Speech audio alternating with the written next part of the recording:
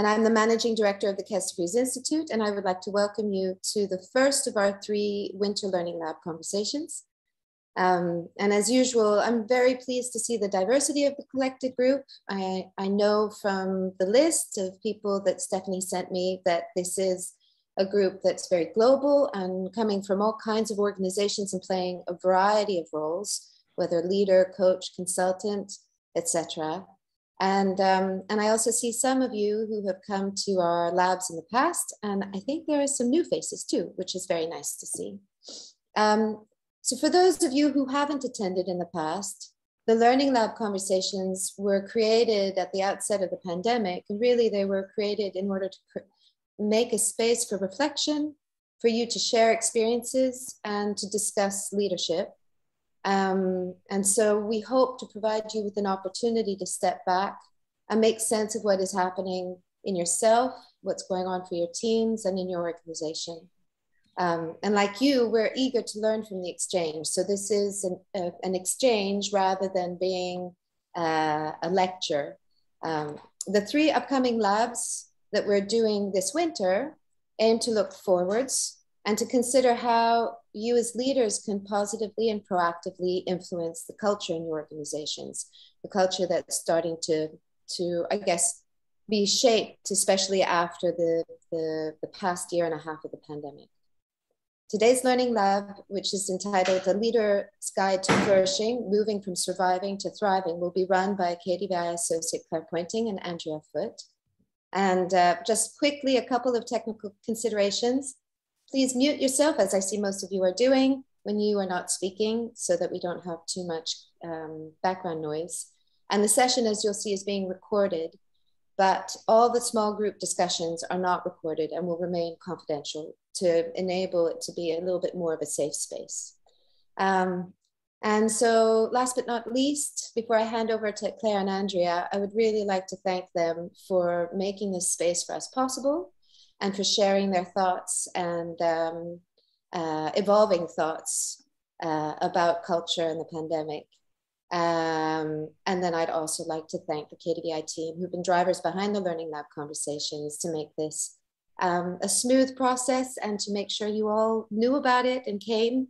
And so without any further ado, I'd like to hand over to Claire and Andrea, and I hope we have a lovely session together.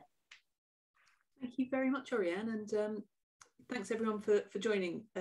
This is, as Oriane said, it's the 3rd Learning Lab series that we've run. We sort of started running them about 14 months ago, primarily because we realized that certainly during the pandemic, we couldn't be experts. We actually had to put together a group of people to have discussions so that we could share our collective wisdom and have collective learning. And so this space, as Oriane says, is very much about not us telling you what the future looks like. It's not going to be what are the 5 C's for hybrid working or 10 things that will make you a successful leader in the future. This is very much around what are the things that we're seeing and observing both in our clients and ourselves that make us curious. And as we look to the future, how can we begin to think about those things in a way that will be helpful and effective both for the cultures that you work in and for your behaviours as leaders as well. So that's sort of the thinking behind it. What we're going to do is we're going to talk, Andrea and I, for about 15-20 minutes. And then you're going to go into small breakout groups to discuss a couple of topics. We're then going to come back, share what you've discussed in your groups, share a little bit more content, and then have another small group discussion in the same groups before you come back, and then we wrap up. So it will take about an hour and a half. We'll finish on time, and hopefully you'll be curious, at least, if not fully enjoy what we're going to talk about. So hopefully this will be interesting. I'm really looking forward to it. I was giving a lecture yesterday for an hour to a bunch of lawyers and who I couldn't see and who I got no response from. And it was like talking into a soulless pit of despair. So today, rather than a soulless pit of despair, what we're going to talk about is flourishing. And many of you will have seen the New York Times articles on languishing, which then prompted an article on flourishing. And this KDVI series is very much about looking forward and looking at what it is that's happening within the world at the moment, where the emotional behavior of leaders is having an impact. And I think you could say that the Learning Lab series that we've run over the past 3 sessions have all been about the emotional experience and the emotional journey of leaders and organizations through the pandemic. So what are we going to do? We're going to start off by thinking about flourishing. And when Andrea and I were putting this session together, we really wanted it to be about looking forward and thinking about how leadership and organizations can plan for what's going to come after the pandemic. And so looking at the dictionary definition of flourishing, it's when people experience positive emotions, positive psychological functioning, and positive social functioning most of the time. And one of the things we're going to come to talk about in a few minutes' time is how can we be alert to what our emotions are doing, what our psychological function is doing, and how is that playing out in the decisions that we are making and the decisions our clients are making at the moment. So why is flourishing important as we sort of stand here in December 2020? And I think one of the reasons that flourishing becomes increasingly important is that we're caught in a sort of a slightly weird world, which is, on the one hand, governments, leaders, individuals are desperate for the pandemic to be over. They're desperate for us to be in a space of certainty, in a space of moving forward and looking forward. However, you know, with the Omicron variant coming, with the reality of winter coming, we're still really in the middle of a pandemic, even though there's a lot of activity planning forward. And so as we look forward, we need to be able to move from what has been an inherently survival mindset for the last 18 months or so into something that's much more forward-looking, much more positive, much more proactive planning. And why do we say this? Well, I think we have this weird sort of conflation of the moment of desire and reality. And the desire is for certainty. And this is what I talked about in my previous Learning Lab a few months ago, is that when we're caught in a world of ambiguity, one of the ways we cope with that is to create the illusion of certainty. And so we hear lots of language at the moment. You read loads of articles. If you read Harvard Business Review, if you read INSEAD Knowledge, you will see there are lots and lots of articles giving advice as to how to frame the new normal, what hybrid working is going to look like. We talk about 80% vaccine coverage. We talk about boosters. Everything is being framed in a very certain way. And yet the one thing we know is that today's new normal is not going to be next month's new normal. It's not going to be 6 months' time's new normal. Yesterday in the FT, there was an interesting article which talked about the fact that KPMG have decided that all of their auditors in the UK have to be back in the office 4 days a week, or they have to be on client site. They are not allowed to work from home more than 1 day a week.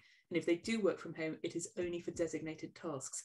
That is KPMG's auditors' new normal today. That is not the new normal they had back in August when they had flexible working. So we're in a constant state of flux framed as certainty. And why does that matter? Why do we need to be alert to that?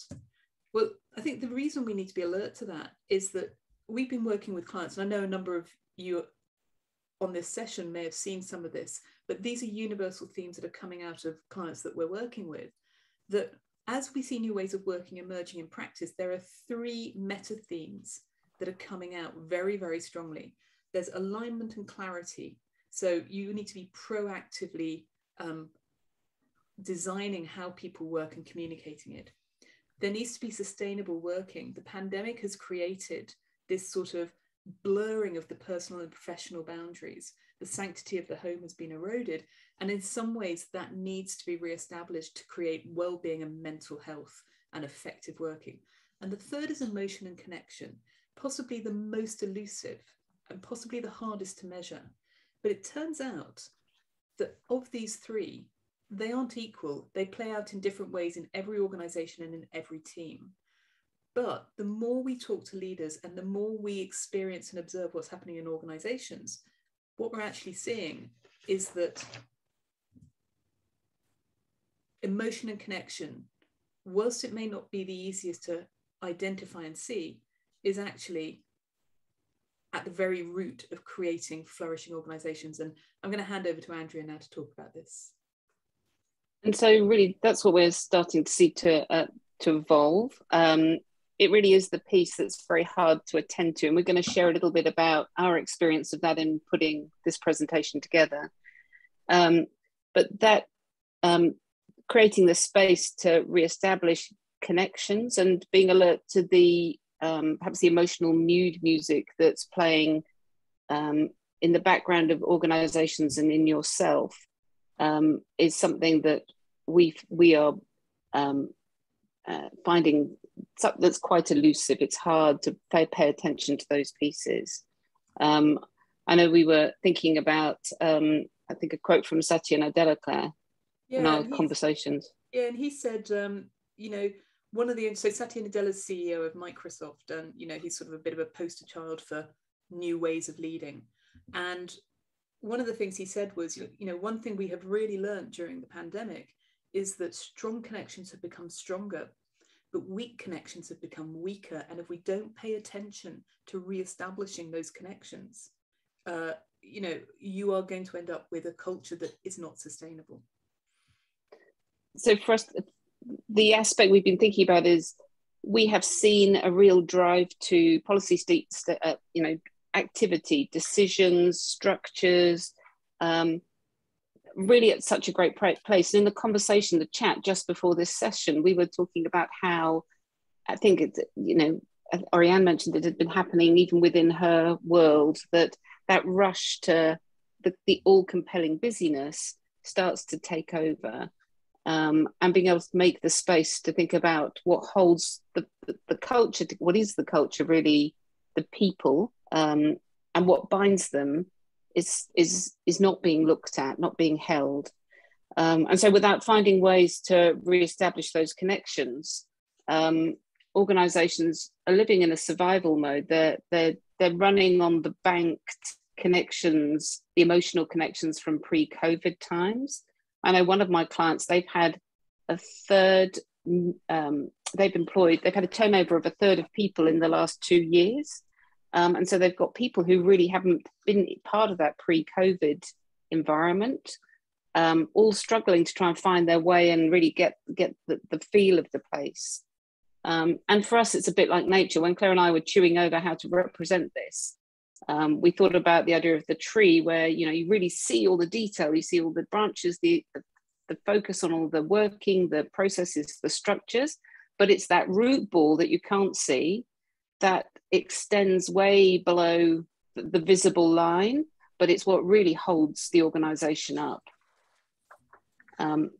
So do you want to bump to the next slide there? So really, this was where we were at when we came into this, that strong sense that we're coming to some new normal and that uncertainty is diminishing, but that equally still we're living in a very unsettled world. But the articles, you know, we were talking about articles that we'd seen in the last couple of weeks, they're focusing on lots of detail, the practicality of hybrid working, lots of conversations about technology that's going to police home workers, looking at eye gaze, you know, really not creating that sense of trust around individuals, and discussions about how we're going to cope with old biases showing up in new ways of working. The pace, the pressure is really quite intense. And for us, that drive to action can feel very comforting. It feels the right thing to do. And it's very, very present. Yeah, and I think also, you know, one of the senses I've had is that, and actually Oriane was talking about on the chat we had before the call, that, you know, it has been an insanely busy year. And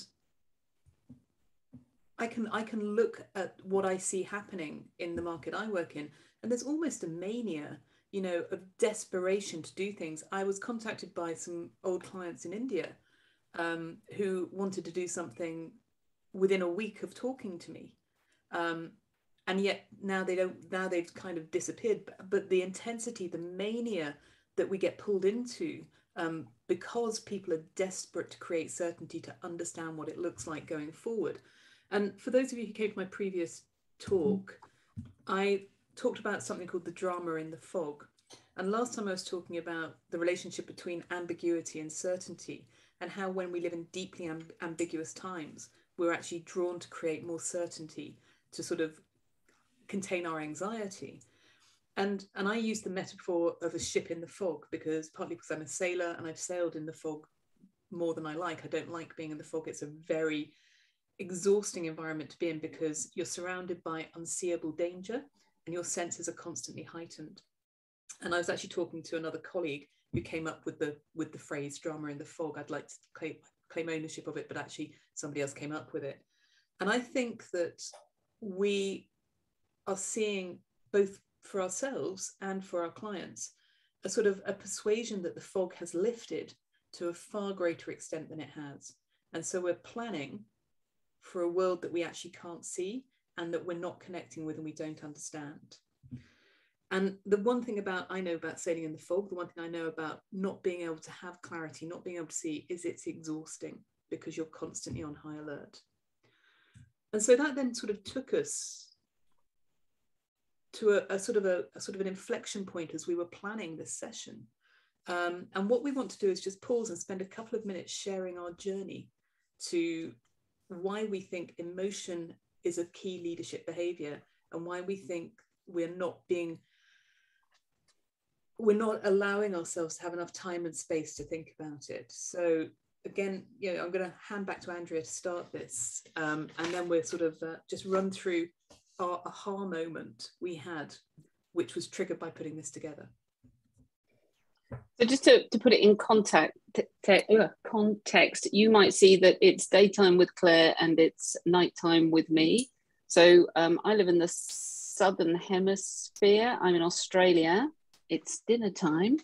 So we live on opposite sides of the world, and our work intersects, and we share a lot of what we do, our thoughts. We talk regularly, and one of the reasons for that is we're sisters. So we are close. We're probably more close than most co-workers. You might have heard Andrea call me by my childhood name rather than your name earlier. We'll do childhood name bingo. So in theory, that means we should be pretty comfortable talking to each other. We've worked in different areas of work, and gradually what we do has started to align. And yet, when it came to plan this event, we moved into that process thing. We started to dig through our articles and work and start talking to clients and look at references and frameworks to really support that conversation. And I think that was when Claire and I started to wonder what we were doing. Well, I think what happened was I did what I always do, which is we had a planning call and I went, okay, this is the structure, bang, bang, bang, bang, bang, bang. It's being a sort of a partly academic lawyer, partly strategy consultant. I've done the deck, fantastic, we're good to go. And I ran Andrea through it. And at the end of it, Andrea went, yeah, I kind of get it, but I've realized I'm not flourishing. And then burst into tears.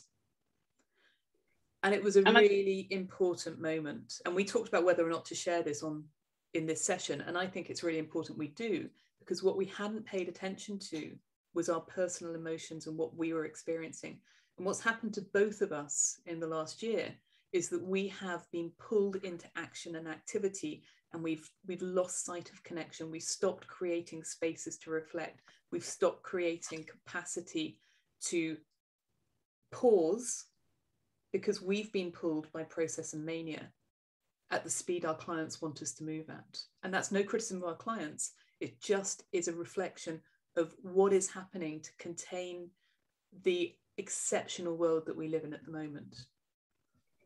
And what it reminded us of is, there's an idea of something called the self as instrument, which is finding a way to pay attention to the emotions that come up in you and to use them as a way of being curious about what's happening in and around you. So that time when Claire and I were talking about the mechanics of it, and we actually had a moment to say, well, how are we doing? At that point, it was only then that I was in a position to be able to say, okay, I know we've got the detail, but I'm busier than ever. Everybody wants everything now. There's such a rush. And I personally don't feel like this is the idea of flourishing that I'm after. And so that sense of, and I know even within us as siblings, close as we are, that was a hard conversation for me to have. I felt like I should be showing up, keeping up, you know, maintaining face. And I think also I got in touch with you outside of this because I became so overwhelmed by the work that I was doing that I actually phoned you up and said, I'm feeling really anxious. I am just running at 100 miles an hour, and you know, and I'm feeling really anxious. But we then didn't really stop to talk about why that was, and we didn't attend to the emotion. So I think where we've got to, just looking at the time, is we wanted to share that because we wanted Flourishing to really be rooted in the emotional journey of leadership as well as the practical journey. So Flourishing, when you think about flourishing, you tend to see it in a progression, which is nurturing, flourishing, thriving. And flourishing is that bridge between the effort that you put in to create something and the outcome that is created. It's that emotional link that enables you to deliver that. And what we are seeing, we think, is that there is an action to connection spectrum.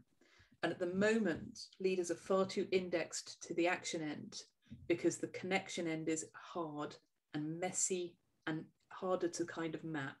And so our invitation to you is to go into small groups for the next 15 minutes, roughly, and just think about whether your organization is being drawn to process rather than being drawn to sort of the wider cultural context that's being played out. And what emotions are you detecting in you and your team that perhaps you should be paying more attention to? So are you being drawn to process rather than sort of the wider cultural context?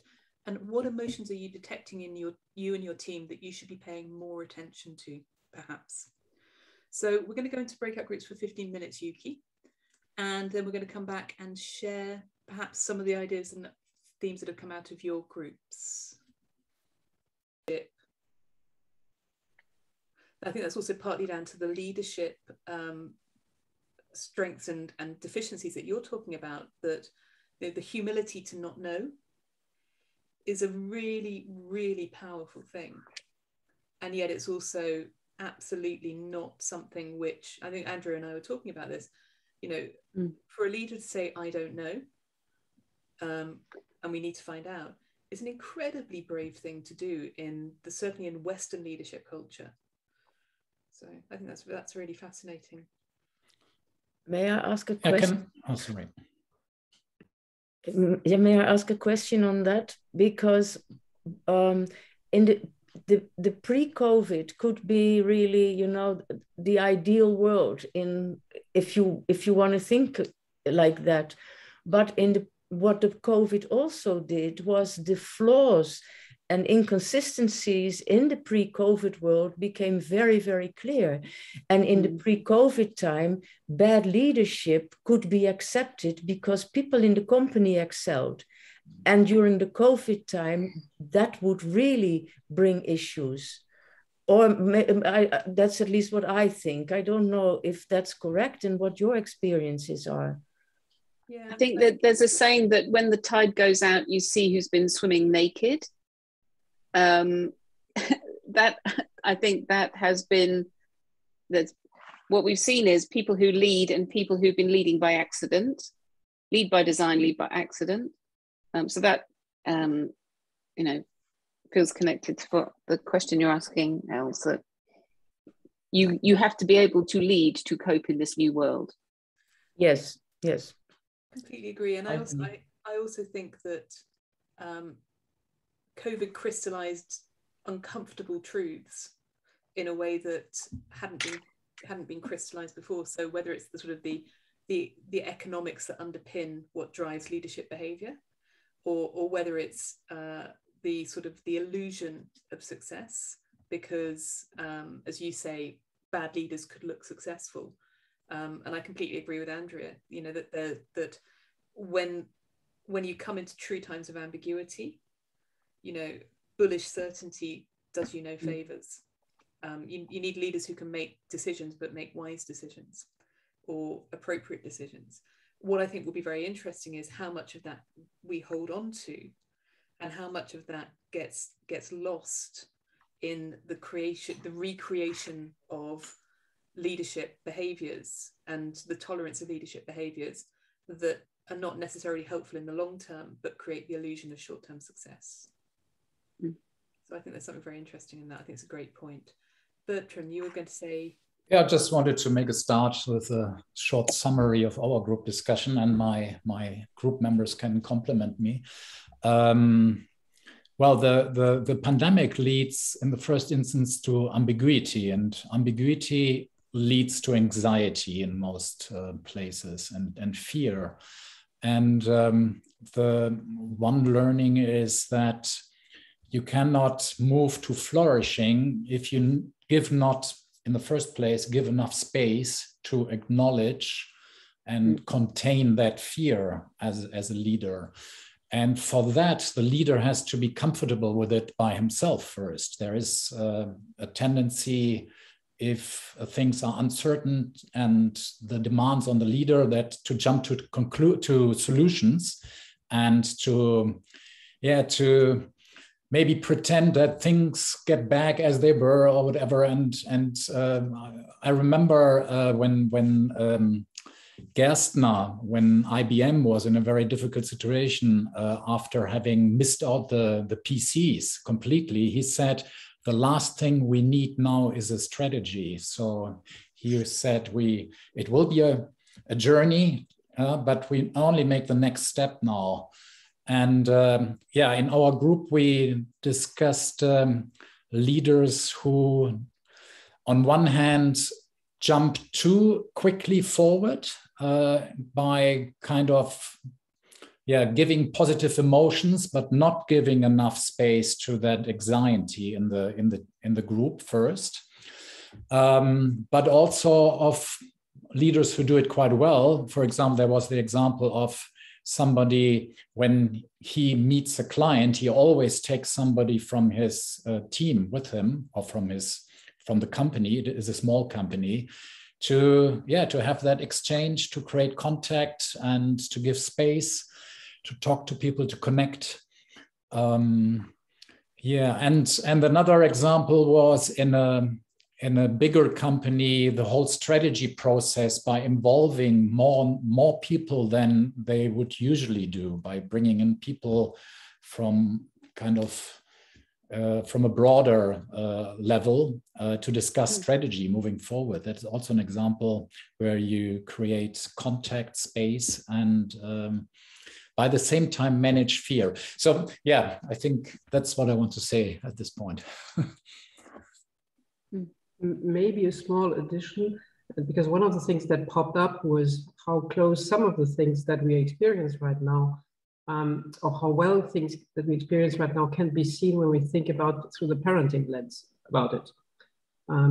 So that a lot of the things that parents have experienced with their children and have used to help their children to grow is something that is also becoming more useful in understanding the situation in companies. Yeah.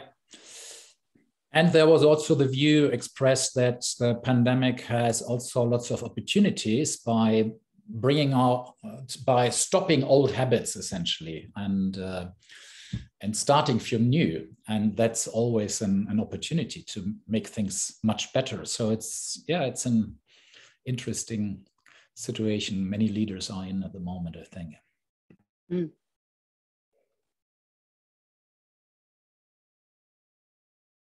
Yeah, and I think your point about ambiguity, and I'm obviously going to say this because this is what I did the last learning lab on, is absolutely spot on. That if you can't be comfortable with ambiguity, then, and I think that there's a very interesting relationship between ambiguity and certainty that COVID has really crystallized, in that ambiguity is a constant in our world. And this idea of managing through VUCA by being able to cancel ambiguity is nonsense.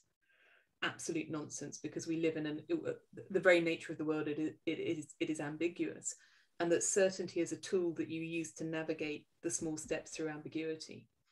And if anyone's interested, there's a recording of the talk I did last time on this, because I absolutely agree with you that the idea that you can make the world neat and tidy and get rid of ambiguity is one of the biggest threats to genuine leadership behavior. But I would say that because that's what I talked about. But you know, I think that is a really important point. But just a couple more minutes before we share a little bit more content, which actually builds on a lot of what you've said, which is how leadership, emotions influence culture. Has anyone got anything else they'd like to share? I know, Oriane, you've written quite a bit in the chat box. Do you want to just give a flavour? Well, yeah, no, I mean, we had a discussion about, I guess, the speed at which everybody's trying to work. In fact, it's increased. And so people are very tired. There's an unrealistic expectation on how quickly we can work. And, you know, there's a positive, we can speak to you, Andrea, you're in Sydney, but that there's also the negative in the sense that people get called into meetings all the time, so that you're constantly in a meeting.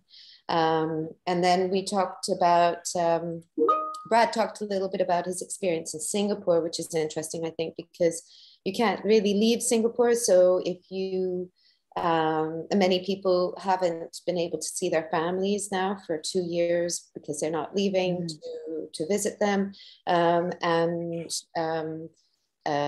You know, some of the people that they're working with might be in India or losing family members, loved ones.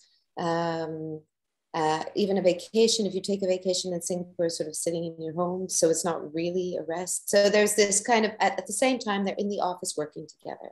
So there's this a sense of normality, but at the same time, there's all this other stuff still going on for people emotionally. And then we talked a little bit about, the danger that because of all these emotions bubbling, that teams can kind of explode. And, you know, if you haven't quite named the emotions that are going on, that explosion definitely feels like it can come from nowhere, where it's disconcerting and confusing, and also takes a lot of time to repair, and which means that you have to then prioritize repairing rather than running still after all the work that you still have to do, and the mounting pressure of anxiety that you're not doing that work while you're preparing something else. And then I talked a little bit about this tendency to hide through being overwhelmed, just kind of like zoning out. And you know, I was talking about, I have a ridiculously stupid app that one of my kids put on my phone. And I've found that I'm sort of going back to that app just because it means that I don't have to think. I just completely turn my brain off. And I, you know, stopped and said to myself, why am I doing this? This is ridiculous. I have so much to do, and yet I'm hiding. Somewhere that's an escape. It's a process of hiding. So yeah, some of the thoughts that came up in our group. Yeah. Maybe members have things to add. I think it's one aspect that you have the leader, and obviously then you have the followers. What you bring up, Oriane, is for me related to the world of the followers is different. The assumptions one made about workforces in the past have shifted. And there was the recent Gartner Group research for Australia talking about that expectation of people to go the extra mile. People's willingness to do that has diminished over COVID, potentially because of that burnout. Everyone's been running. And so old assumptions don't play the same way now. Everybody needs to find a space. Yeah, I completely agree with that. And I can sort of reflect back over the last year and how easy it's been to let space go. And one thing I've started doing is I go swimming in the sea. I live in Brighton, I live on the coast in the UK, so I go sea swimming as often as I can, even now. And I've realized that that's the one space I've defended and kept away from busyness. And I'm curious as to how we can give ourselves permission not to be busy, which I think is something I'm finding incredibly difficult, even though I'm self-employed. So there's something really, really systemic that's going on, that's echoing in I think in each of us. So thanks, that was absolutely brilliant. I'm going to go back to the slides, and we're just going to take you through, let me just, there you go. Just take you through a little bit more content before you go back into breakouts in a few minutes. So I think, Andrea, over to you. Thank you. So really what we've been circling around is that the impact of the leaders is not to be underestimated in all of this. And the focus of effort that's going into the doing of the do runs the risk of having that a huge impact on the organization's capacity to reach a point of flourishing. And when we talk about behavior, often that's very practical aspects of leadership. We're talking about both conscious and unconscious aspects of the leader. Yeah, and I think Bertrand picked up on this when he talked about not paying attention to anxiety, being something that for perhaps a leader is going to feel quite messy, but by ignoring the anxiety, he's ignoring or she is ignoring the underlying mood music that's starting to drive the culture. Let me just move on. And one thing, Andrea and I have been working on this idea, we started thinking about this over the summer, which was, what is it that the leader does to culture? And we sort of came up with the metaphor of a magnet, and this idea that leadership behavior, consciously or unconsciously, sets the cultural boundaries that have, that people operate within. And we put this together for law firms, which is why it's got partners and associates. But I think it's true that if you're a leader and you're focused purely on action and you're ignoring emotion, then the organizational culture becomes very transactional, very process driven. And I think one of the things that happened during COVID, and I think this picks up on a number of points that came out in the discussion, is that the power of leader behavior actually became less strong because one, there was little choice in how people worked. Everybody worked from home if they were in knowledge industries, which most of us are. And so the power of the leader behavior became less influential in the day-to-day culture of how people got things done. But on the flip side, as we go back into thinking about how people are going to work going forward, that leadership behavior is becoming increasingly strong again. So, Thea gave the example of the fact that process is creating silos within some organizations as people battle out how their preferred culture is played out through the imposition of process. And there's something very interesting about that, because what's not happening is asking, why are we putting this in place? People are rushing to the how do we do it and what are we trying to put in place instead? And why is driven partly by the emotion. We'd like to just take you back to that metaphor of the tree, and really encourage you to do what we're doing now, is to stop and ask yourself, what effect might you be having unconsciously on your teams and organizations? We've heard people talk about that pressure, the processes that are driving them. And when we're under pressure, then our behaviors can go a little haywire. We tend to default to some of our strange default responses. And so it's a question to think about, how much of your leadership energies are you spending cultivating, not just pruning the leaves, but actually nurturing the soil, looking at that going deeper aspect of trying to get under the surface and think about what's happening in you, and therefore what's happening in and around your culture and your people. Yeah, and I think it's interesting. I've just had a quick look at the chat, and Georgia raised the question of, the fact that the frame for psychological safety has changed. But actually, if you're not paying attention to emotion and you're just seeing the world through the lens of process, it's actually very hard to create psychological safety, because those foundational elements aren't going to be there. So psychological safety shifts from being a way of thinking about culture and creating effective culture to going into the bucket of buzzwords that we see all too often in the business world. And I think, you know, this idea that busyness is driving things and that we're not taking time. I read a really interesting quote the other day that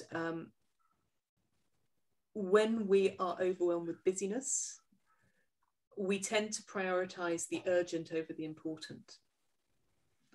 And this busyness is creating a sense of urgency, coming back to this process point, which is potentially distracting from the importance of creating an appropriate culture for the way we work going forward. So one of the things we do see quite a lot is quite a lot of organizations being drawn to reorganizations as a consequence of COVID, whether it's physical location or it's team reorganizations, without actually putting in the foundational elements of why they're doing it and how it's actually going to work in the long term. And Andrew doesn't know this, I've just put this slide back in, but I think it's important because it's your slide if you want to talk to it. But we were coming up with an analogy, you know, we discussed the magnet, you know, the push-pull of that, but actually, do you have leaders expecting the organization to snap back? Is that the wish, that we just go back to how it was? Or what can we think about that you would retain rather than just, you know, letting it all ping back without thought? And so I promise this was going to be pretty short. So we're going to pop you back into discussion groups for another 15 minutes.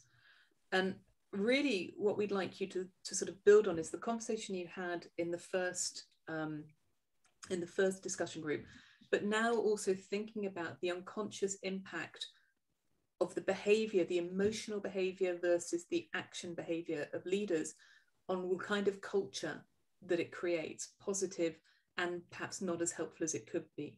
So how much attention are you paying to the emotion and connection, and how's that being reflected in your organization and you?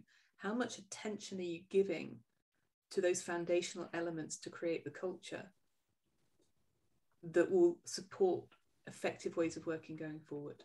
Because the leadership behavior creates the unconscious parameters of the culture. So hopefully that is enough for you to work on. If we say 14 minutes, Yuki, that would be great. Popping back in, nearly. Hi, Georgia. Oh. Hi. Hi, that's right. I've seen your name. I didn't see you before. I just thought I'd say hello. I've been hiding in the background. I've a bit of a cold, so apologies to anyone. No, we've had a few. Everybody else was going around feeling fluey, weren't they? Yeah. I think we've all sort of become sort of open to sort of picking up sort of coughs and sneezes. I know. I don't go anywhere though, so I don't know why. The immune system having a party. Yeah.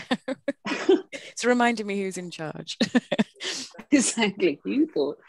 Welcome back, everybody. I think we're all back in the room. We are aiming to finish on the half hour. So I hope you've had a good conversation in your small rooms. We probably got time to hear from a couple of voices from what came up in your discussions. Perhaps a couple of people we haven't heard from, and so we'll take probably about 6 minutes or so for this bit, I think. Anyone got something they'd like to share? Maybe I'll offer. Thank you, Cynthia. Yeah, together with Keith and Tim, we had this insight about, there was this quote presented that we can't be curious and anxious at the same time.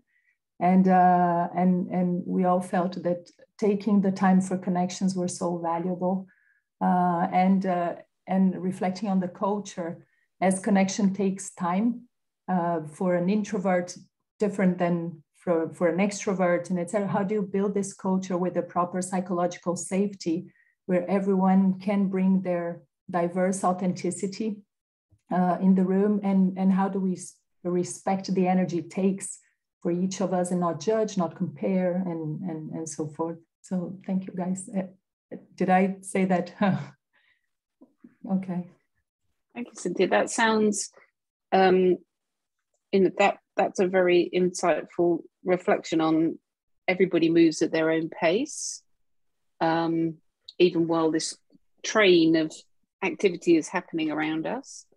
And it reminds me of a conversation that we had. We were just chatting in our own small group about how at the beginning of COVID, we all created spaces to reflect. I created them, Claire, KDBI, put up these areas, and yet that's stopped. This is the first one I've done in quite a few months.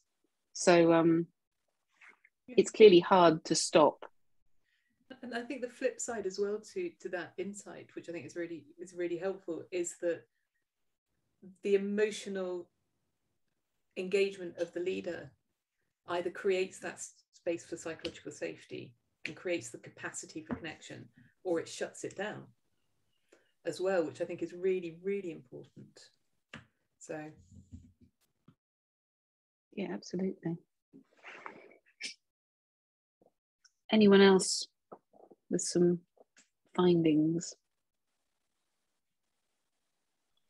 I said, if I may report from our group, we had a very nice exchange on while we take care of our teams, who takes care of us, which is actually a very important thing. I always say, it occurs to me now, what they say in an aeroplane: in the unlikely event of loss of cabin pressure, first secure a mask around your face and then assist any children traveling with you. So of course, it just hit me when Els asked, who takes care of myself? I said, I take care of myself. You're right. I don't need taking care of, but of course I do, because I, like everyone else, crack under pressure, and I am under pressure, and I have fatigue of all sorts, digital fatigue most notably. And then we had a nice chat on the perspective of a family-owned business versus an organization, where the focus is different, and the long-term perspective is different as well, and the luxury to be able to say no, to slow down, versus the stress of having to keep the business going and having to position yourself on the action side versus the connection side. Because the show must go on somehow. So this tension between these two, it became clear to me that I am caught in this tension, and of course I snap like the rubber band you showed. It is normal. It is unavoidable. Because we are, after all, only human. Absolutely. No, thank you, Aliki. Yeah, if I may add, one of the things we mentioned in our group is that leadership happens in action, and it's very often against the culture to take time to reflect. So it's important to create opportunities for leaders to have experience and normalization of this kind of behavior. Completely agree with that, and I think there's a really interesting thing, which is reflection feels like inaction, which feels countercultural to most organizations, which are driven by busyness, but reflection is the most important activity you can do. So it's not inaction, it is actually an essential activity, but we have to give ourselves permission to do it, because otherwise we look like we are not complying with the cultural requirements. And there's a perspective on that, taking that time. In one organization I've been working with, the idea that they would create reflection groups for their teams was regarded with suspicion, because there was a fear that too much emotion would come up that would not be capable, the leaders wouldn't be capable of handling, that they would somehow break things. It's a bit of an... Yeah, when we were talking about this, we were going to use a slide which was a sign which said, "Don't poke the bear." Don't reveal too much emotion. And I've worked with a client where we wanted to get emotional connection into virtual teams. To Aliki, your point about fatigue, and what they have is they have a spiral binder of emojis, and at the start of each of their meetings they flip to the emoji that they feel, because by showing the emoji they can express an emotion that they can't vocalize. And I think that's really, really important, that you can create ways of emotion coming into exchanges as well.